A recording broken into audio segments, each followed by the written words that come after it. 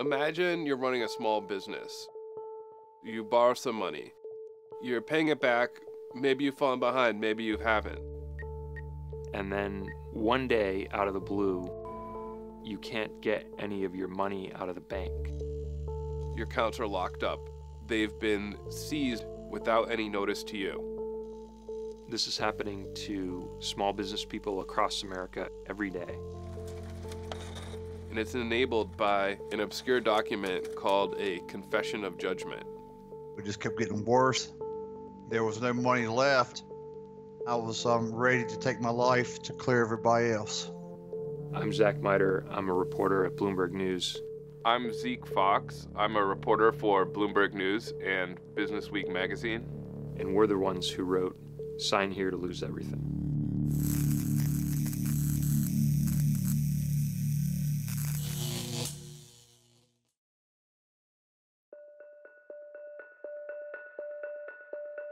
This is an extraordinary period for America's economy. We've seen triple-digit swings in the stock market. Major financial institutions have teetered on the edge of collapse, and some have failed. After the financial crisis a decade ago, a lot of small businesses needed loans, and they couldn't always get them from traditional banks. Instead, people who stepped in were called cash advance companies. These guys call businesses across the country and they're offering quick money. They say that if you're in a tight spot, they can get you 50, 100 grand overnight. The loans are very expensive, with interest rates as high as 300 or 500% annualized. That's 20 times as much as you'd pay on a credit card.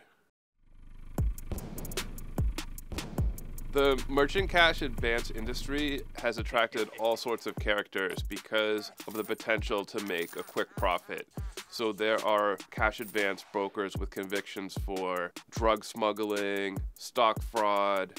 If you go and talk to someone in the shady side of Wall Street, the odds are they either work in cash advance or they've considered it. One of the biggest companies in the cash advance space is Yellowstone Capital.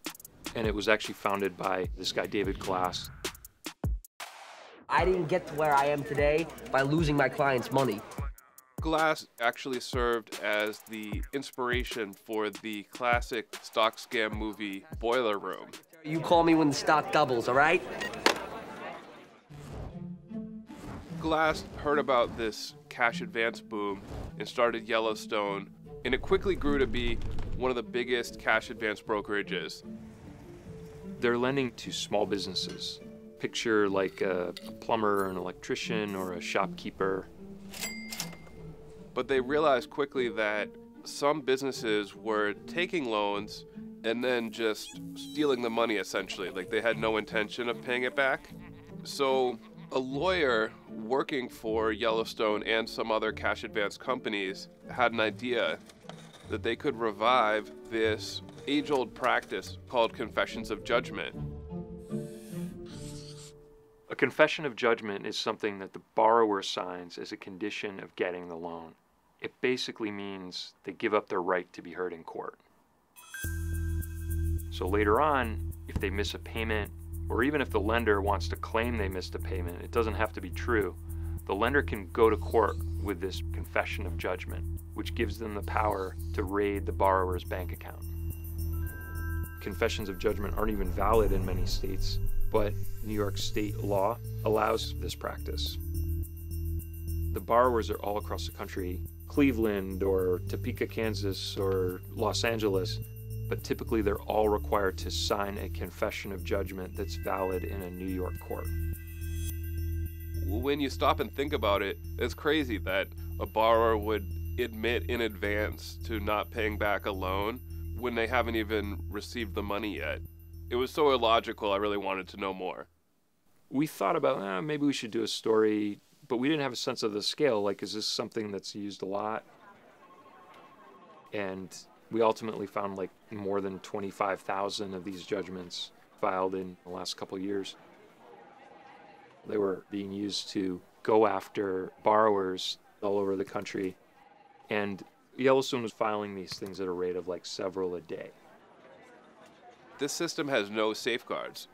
We found lots of borrowers who said that confessions of judgment were filed against them when it was not warranted, or the cash advance company seized more money than they were owed.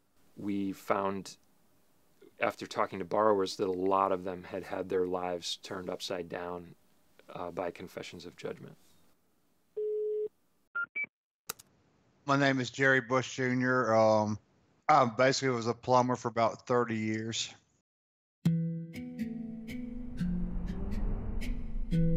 Jerry Bush ran a plumbing business with his father near Roanoke, Virginia, and the company got a lot of jobs, but he had cash flow problems and he started taking these cash advances. A confession of judgment, there was party contract that you had to sign, and they have very high interest rates, but we needed money. So he kept taking more and more of these loans in order to get the money to pay the loans he already had. It got to be so bad that he was paying back $18,000 a day at one point. So I had to close doors because there was no way I could make the payments. The way these contracts work, the cash advance companies shouldn't be able to go after someone to collect if their business fails. But because Jerry had signed these confessions of judgment, the cash advance companies went after him. They got my father's retirement money. They took my son's account, which he was 17, but they said my name was on account, so they took all his savings. I kept getting calls. One funding company told me, said you had two ways out, win a lottery or die. I took the chance, and I was ready to take my life to clear everybody else.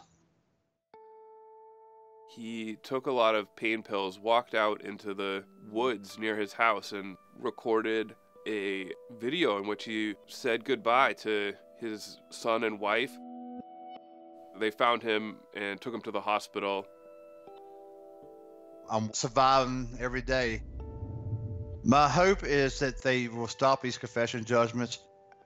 I write to senators, Congress almost every week, and I'm just hoping we can get some laws passed.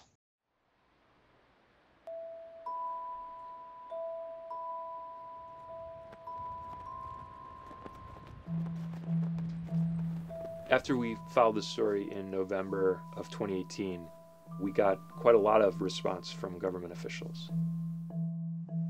On the federal level, members of Congress in both chambers have filed legislation to end the practice of confession of judgment nationwide. In New York, the state attorney general has opened an investigation, and among the companies they're looking at are Yellowstone Capital. This is a story that needed a light shone on it actively by the press. If we hadn't published it when we did, you wouldn't see the official reaction that you see now. But while that's going on, people are still having confessions of judgment filed against them every day.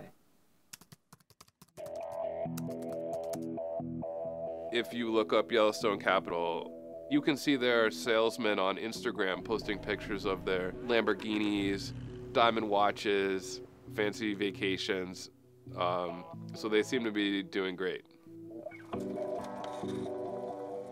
Even if confessions of judgment go away, there are all kinds of other abusive practices in the cash advance industry, from brokers signing customers up for loans they don't really want, to lenders trying to collect money they were never owed.